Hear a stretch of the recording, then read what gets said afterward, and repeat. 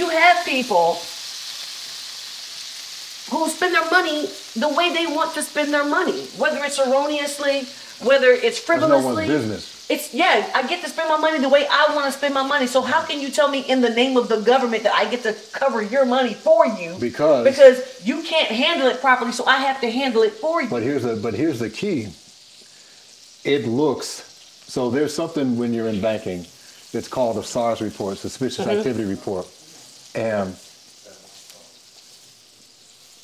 that thing is issued when, and it's sometimes it's triggered by the computer, by the system, but other times it's people that are randomly auditing accounts. And so if you're a person that makes $75,000 a year and you see somebody spend $100,000 on a birthday party, that looks suspicious to you. It does. But not if you make $7 million a year. Right. That's just so Tuesday. to spend $120,000 on a birthday party it's when just you're Tuesday. when you're $7 million per year, like, okay, so are you gonna take Steph Curry's money if he spends $120,000 on his daughter's birthday party? You understand what I'm saying? So is that erroneous? Is that frivolous? No, because it's not. Because they always say, like, when you're in when you're in court, you got to be judged by your peers, but there's no. Who are the peers at this point? There's no who are the peer. peers? There's no peer. There's no peer group. There's no peer group for somebody. I mean, the peer group is the other people that make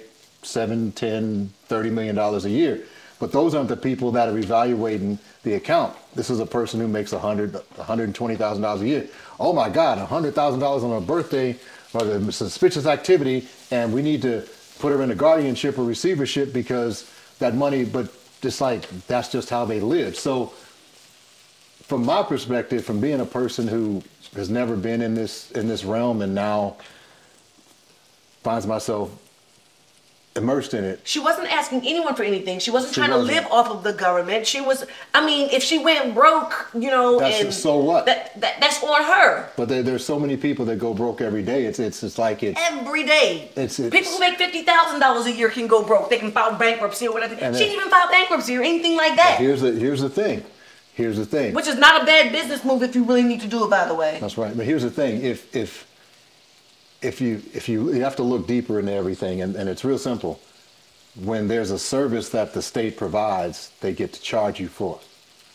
So it behooves them, it's beneficial to them to put you in guardianship because they get to charge fees for that. Because otherwise, if nobody's in guardianship, how does a guardian get paid? Everybody else is getting paid except for her. And that's the other thing. She doesn't have a debit card. She doesn't have access to her money except for when her manager was like, oh, your money is here and you're leaving it all out in public. But yet she said, but you're the one who brought it to me. You put it there. But here's the thing. Also, her entire staff is still getting a normal paycheck. Normal paychecks. Everybody is getting paid off this woman's money but her. But her. No access to her money. No credit card. She can't travel. She can't. Not without help. That makes her feel like she's like a ward of the daggone state. Like at this point, like she's in foster care with her own money and her own well-being. Now, mind you, I am not saying that people who have some sort of instability or some mental instability, and I'm not saying she has this. Don't say Trina said that because Trina did not say that. Well, here's the thing. They can make it up. They can just arbitrarily say that you have some kind of issue. And that's what you're dubbed with, whether it's true or not. But not just that. This is not about Wendy Williams when I say this, or any other people. I'm just making a statement. It could be about anyone. I'll say, let's say we're watching, let's say it's a new show called Water Babies of South Central. Now, if they are on their boat and they're drinking in every scene, people can call them an alcoholic. But you're only depicting 1 hour of that person's life out of a week span or a month span or whatever the case may be. To an hour. Yeah. You understand what I'm saying? I'm not saying that she is not in some way debilitated, because it says that she has dementia. I'm going to say this. Which was onset by alcoholism. I'm going to say this. No one can drink as much as they try to make her look like she drank. It's impossible.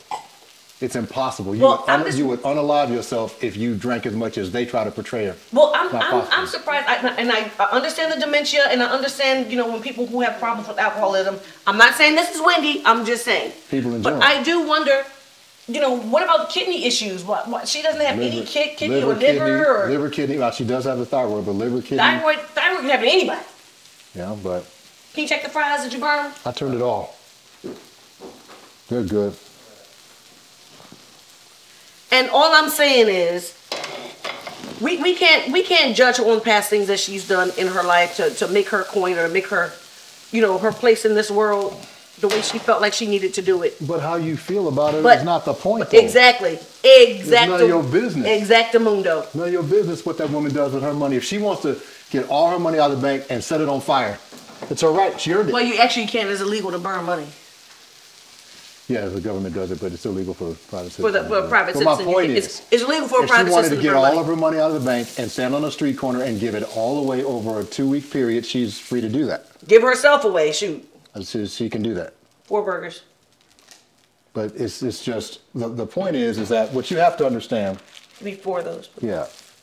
What you have to consider is that, oh, let's need the fan, is that when you're a person of means or when you're a person of fame, you're a constant target. And there are some people that may mean you well, but there are other people who are just looking for an opportunity. And their only claim to fame is their association with you. With you! That's it. And I'm sorry, I'm going to take it another further. Go ahead. I want to talk about Britney Spears for a second. I love Britney Spears, by the way. She's a fellow Sagittarian. I will say this. Super talented. She is. She has her own talents within her own right. She's talented. But I'm going to say this, though. You mean to tell me this woman can't handle her own kids, she can't handle her own finances, she can't handle this big old house that y'all are living in, and y'all get to have friends over, go to the pool, and you guys get to live off of the lifestyle that she's created for herself, and she is still able to work. She still has the wherewithal to go to work and make this money so y'all can still get paid while she has no access to her own money. She can rock 60,000 people at a time, but she can't balance a checkbook. Can't balance her well, you know, but get out of here, man. You know, you have an account for that. If you can't, you know, there's an account. Everybody's not good. You know what I mean. With that kind of stuff. But what I'm saying is this. I don't understand how someone feels like your family is not good for you, but someone who doesn't know you is. I'm trying to wrap my head around that. Her parents, I'm sorry. I'm trying to extrapolate that. Well, her parents, her family in general had, I'm not going to ruin it for anybody, but an obscenely long time of zero contact with her. Where's the plate? Right here.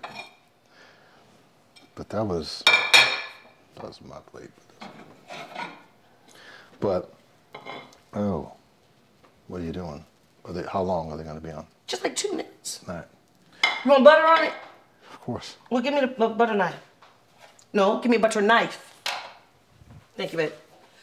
So I'm just, you know, when I saw the documentary, Tara Long did an excellent job, by the way. My come away was she needs some real friends. Impossible to get. She needs her family. And she needs at least some modicum, however you want to pronounce it. Modicum.